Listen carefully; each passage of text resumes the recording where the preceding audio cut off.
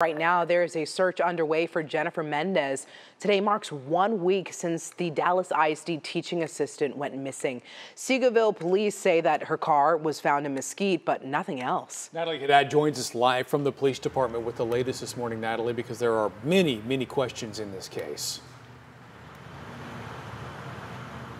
Many questions and many people looking for her. A search just underway yesterday. We were there to see that happening. The 24-year-old Jennifer Mendez hasn't been seen since Wednesday, September 27th. That is exactly 1 week ago. Her family tells WFAA that for her to just stop calling or to stop contact and just disappear like this is not her normal behavior. And clearly, Seagoville police and the Texas Rangers agree. They have teamed up to help find her. Now, police say the last traces of Jennifer can be seen on surveillance footage. The Dallas ISD teaching assistant was at Creekside Mobile Home Park just off Highway 75 on Wednesday, dropping off a friend.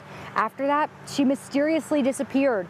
But the next day, Jennifer's family found her car about 10 minutes from the mobile home park in Mesquite on Milam and Lawson Road. Jennifer's wallet was inside the car, but there was no other sign of her. Jennifer's family says when they found the car, they quickly knew something was wrong. She would never leave her wallet anywhere, and we tried calling her phone. Her phone was off. She never has her phone off. She always...